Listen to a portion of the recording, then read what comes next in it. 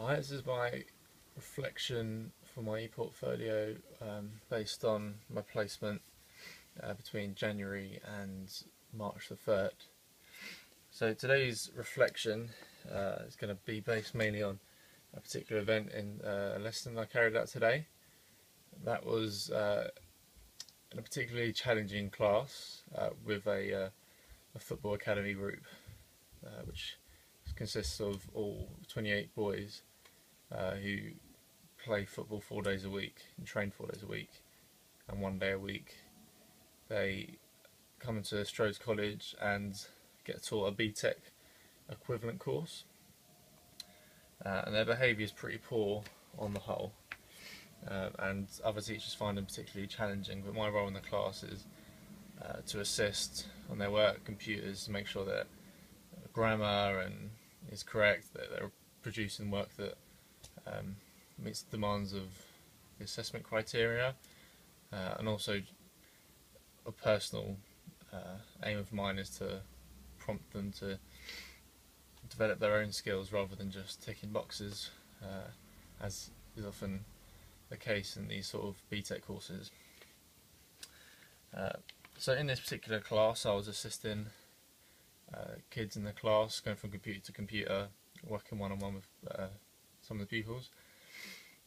I came to a particularly challenging individual in the class who likes to be the centre of attention.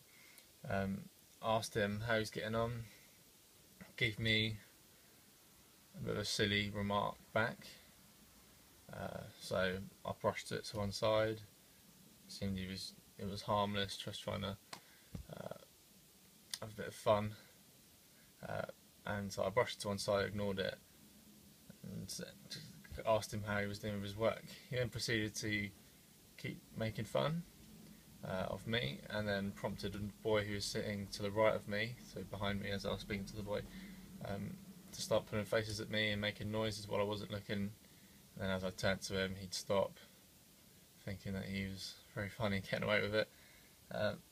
And my initial reaction to this made me feel very angry, to be honest. I felt like I've given these boys a lot of respect throughout the placement. Throughout the time I've been there, I've got to know them every week. They see me almost as much as the teachers that they see at Strohs 1 day a week, and they've given me very little respect, even less respect than they usually give the class teacher. So I felt very insecure initially, felt embarrassed. I could feel myself going a bit red, but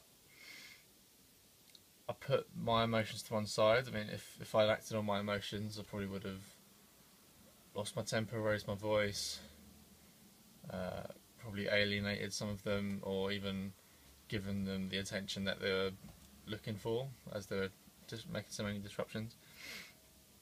Instead, I decided to reason with them, or show them respect. So I said to them, look, I don't have to be here, I'm trying to help you, I'm a volunteer here, I don't have to come into this class at all, I'm coming here to try and help you. Why can't you give me a bit of respect, like the respect I'm giving you? And with that, I left them, carried on helping other people in the class. And the reason why I gave them such a calm response and left them rather than dealing with them there and then, which was because that I felt like they wanted the attention. I felt like that's what they were driving for, that's why they were being disruptive. And if you, in my experience, if you're in a situation where the teacher gives you even less respect than you're giving them, or very little respect, then you're not going to develop a very good working attitude or a good learning environment. So I tried to diffuse the situation by going to help other people, and they calmed down without me sort of talking to them. I went to help other people to show them that, or to do my job, but to also show them that I wasn't affected by their behaviour, and that I was willing to help other people as much as I was willing to help them, and they weren't going to get any special treatment. I then proceeded to come back to them and carried on as if nothing had happened. not trying to make a big deal of the situation, and they both addressed me with respect, very sheepishly talked to me, allowed me to help them, produced good work, and or improved their work, and then we moved on. So from that experience, I was very happy with the way I managed to detach my emotions from the situation, and apply the behaviour that I thought was necessary as opposed to the behaviour that I wanted to react to. So I believe that it's very important to be able to do that, to be able to apply the behaviour that you think is appropriate for the results that you want, as opposed to what's going to make you feel better necessarily. I feel this is definitely a strength that comes from my ability to comes from my experience working with youth work, working with kids that you want to try and get alongside, you want to develop a rapport with, but they don't always make it easy for you. And a lot of the kids I've worked with over the years have had behaviour problems, anger management issues, as well as other ones, to name a few. And you have to deal with them in a very completely different way to how you'd naturally act with someone like yourself. And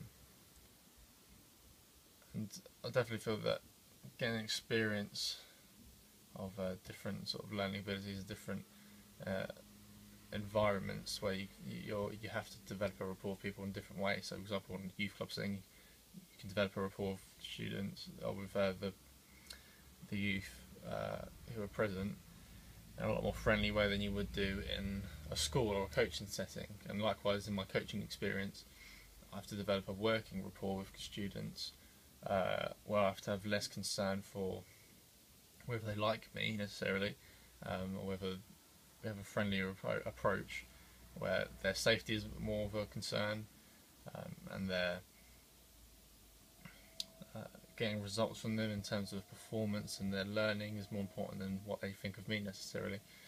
And so getting a combination from that, as well as my own experiences throughout education, as I mentioned before, or I felt like I've been given less respect from a teacher. I've often reacted very differently to them and very negatively and shut myself out.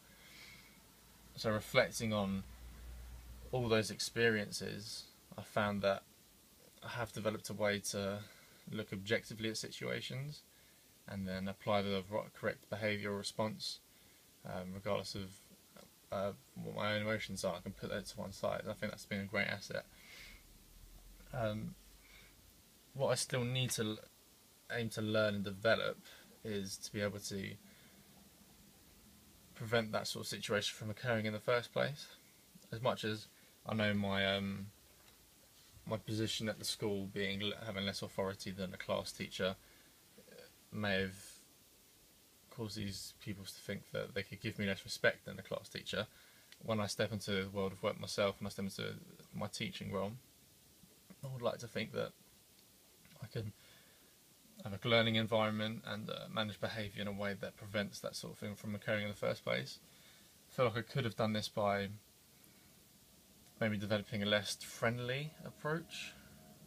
Well, maybe not less friendly, maybe developing a more professional approach to the kids so that they're aware that I have authority, and as much as I'm friendly and I'm reasonable, that I won't tolerate poor behaviour.